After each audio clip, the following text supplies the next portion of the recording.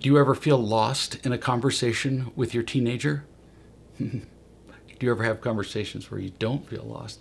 Do you know something is off, but you can't quite identify it? And you certainly don't know what to do. So let's look at an example. I know a 17-year-old girl, Elyssa, who for years has been a grab bag of trouble. Rebellious, difficult at home, snotty attitude, smart mouth, ungrateful, grades dropping, irresponsible.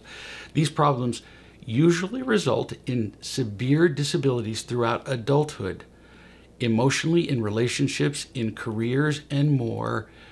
But parents don't pay attention early. And so then they wonder when these kids are young adults or older adults and the kids don't know how to do anything. And it's because we didn't teach them. We parents tend to respond only to emotional car wrecks later in life, or even while they're teens, instead of teaching simple principles that prevent the wrecks.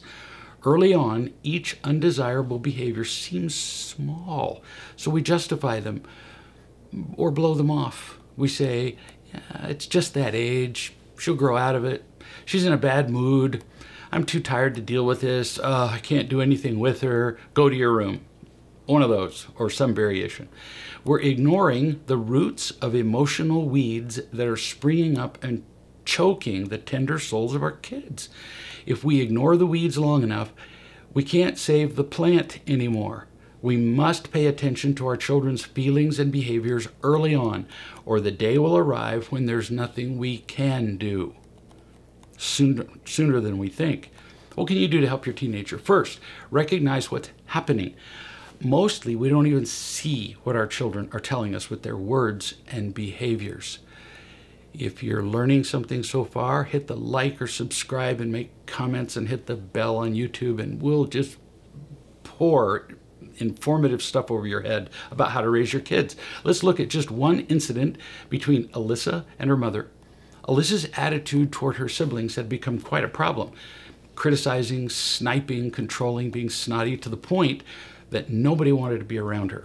One day, Mom said she wanted to meet with Elyssa at 7 o'clock that evening. Elyssa blurted out with quite an attitude, "Again? Another meeting?" Mom insisted, and Elyssa demanded to know when the meeting would end.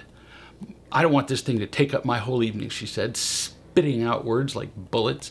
Mom said, "Well, probably be done by 7:30. Elyssa huffed and puffed, but agreed. At 7 o'clock, the two began talking, and Elyssa vigorously resisted everything Mom was trying to teach her about feeling loved, being loving toward others, and being responsible. Real love principles the family had discussed many times before. At 8 o'clock, an hour later, Elyssa stomped her feet and barked, "Stop talking." Actually called her a name. "You're a hypocrite. You keep saying that schedules are important, but you've already gone half an hour over the time you promised." Mom suggested that they talk more the next day. Elyssa protested, so Mom said, "Tomorrow we'll be meeting on Zoom with Greg," meaning me. Elyssa didn't like that, but she was curious because they'd never done that before. The next morning, I spoke with both of them by video.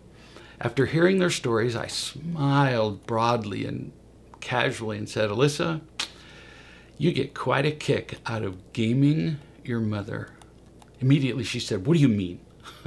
She knew what I meant. Laughing, I said, "You're kind of cute when you pretend not to understand me, but you know exactly what I mean. Pay attention to the tone I'm using with her. I'm not angry with her. Some of your behavior," I said, "is unconscious, but I'll describe it to both of you. Mom, it's your job just to love and teach Elyssa, but without realizing, what you do instead is you play the game that Elyssa has created. You allow her to game you." "How does she do that?" Mom asked. "Elyssa has taught you that you must never inconvenience or irritate her. That's the number one rule in your relationship. Alyssa's entire focus is to do whatever she wants. Then she intimidates you into accepting her unloving behaviors. She does whatever it takes, snotty attitude and anger, for example, to make you afraid of her disapproval. It works, so she controls you." "So you're telling me that I'm afraid of my own daughter?" "Oh, yes. No parent likes to see the 'I hate you' look on a child's face. You're afraid of that look.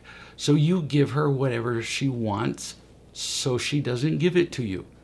When your meeting yesterday went long, a meeting that it was important for Alyssa's lifetime happiness, Elyssa stopped the meeting just with her anger at you.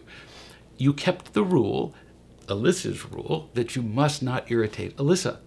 You back down from her all the time, letting her get away with being unloving and irresponsible. So she keeps getting away with it. She's gaming you. Mom sighed and said, yeah, I do that. If I had been there, I said, and Elyssa had tried to berate me for going overtime, I would have laughed and said, kid, the only reason this meeting is going long is that you are being defensive and snotty. If you were listening, this meeting wouldn't have lasted more than 2 minutes. Listen to my tone. This is the tone used with your kids. Mom said, I would never have thought to say that. Well, of course not. You were playing the game. I wouldn't play the game. I don't need her approval. I'm not afraid of her irritation or disapproval. And you're tired of the game, my dear. Mom was stunned to realize that she'd been tricked for so long. Elyssa looked a little surprised, too, that her secret manipulations, partly unconscious, had been finally revealed. Elyssa, I said, here are the game rules in your head. You don't mean to do them, but here are the rules, and they're etched in stone. 1, I am entitled to get whatever I want. You really believe that. You were kind of taught that. 2, I can do whatever I want to get what I want. And 3, anybody who gets in my way is the enemy, and then I can treat them however I want. Does that sound familiar? I asked. Elyssa hung her head. Well, Mom looked like she'd been freed from prison. The secret was out. For now, at least, the game was up. It was over. Most parents believe that they're obligated to satisfy their children's desires. They do. It sounds kind, but satisfying a child's desires often directly conflicts with what a child needs. This can become impossibly difficult for parents to navigate. Teenagers, on the other hand, have only one goal. Me. Themselves. Me. Give to me, don't bother me, serve me, don't get in my way, and give to me again. Simpler rules, yeah? And they become very good at getting what they want, since they have all the time in the world to focus on themselves and to manipulate their parents to play the game. Parents don't even know what the game is, so often from the beginning, they're doomed to lose. What nobody is seeing is that everybody who plays this game loses, both parents and teenagers, because with all the manipulating, nobody feels unconditionally loved. Nobody. Nobody is loving and nobody is responsible and nobody's happy. The game is fundamentally wrong. So, what can you do instead of playing emotional games with your teens? Your responsibility as a parent is simply to love and teach, one word, your children, including your teenagers. What is the job of your children?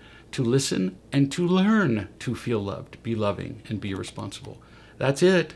Those are the rules of happy living, and you must understand them so you can teach your children the attitudes and skills that will make them happy for a lifetime instead of playing the games where everybody loses.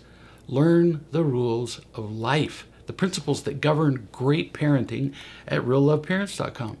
These rules work every time that parents really follow them. But boy, these rules are not for wimps. Effective parenting requires courage and faith. But if you have that and you do that, you will be happy. And so will your teenagers.